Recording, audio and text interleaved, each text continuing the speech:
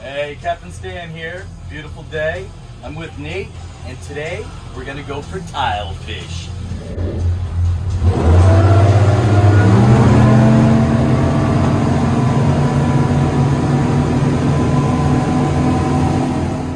Getting some fuel.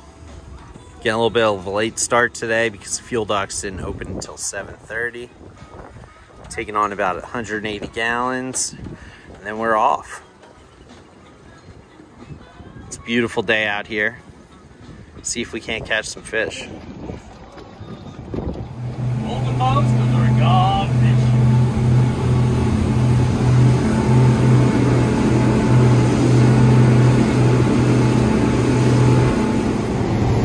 We got our deep drop rig ready to go. We're just pulling up to the canyons here in about 10 more miles, and let's see if we can catch some golden tilefish. The rod. We are hooked up, baby, on a deep drop. Time to see what it is. Hopefully not a dogfish, but we think it's a tilefish, maybe a blue line. We've been waiting for this moment for a long time at the ponds. What are we at? 310. Here she is. I see color.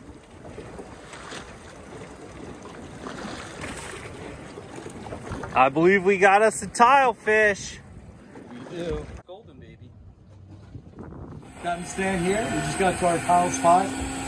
We're just doing our drift over and over. This is tilefish number 2. The first one was a golden, not very large, but you know, it's still golden. So when you find them, I'll let them colony. When you find them, they live in colonies. So you just keep going over your drifts. And this is why people are very reluctant to give up their tile spots. They're hard to find, but when you find them, you can just load up all day. So stay tuned. That thing is tugging. Woo!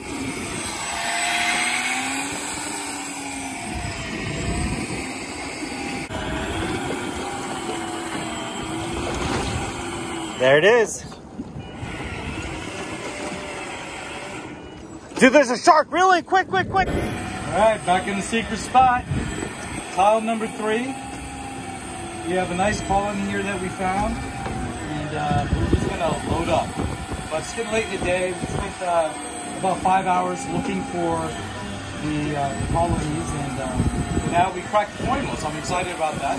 We now know what to look for on the fish finder and the bottom structure.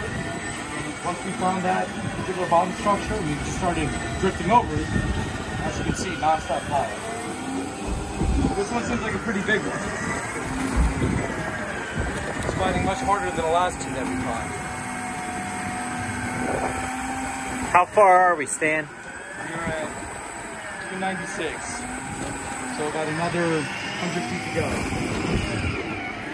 Oh, it's here. I see color. Oh, that's a nice one too.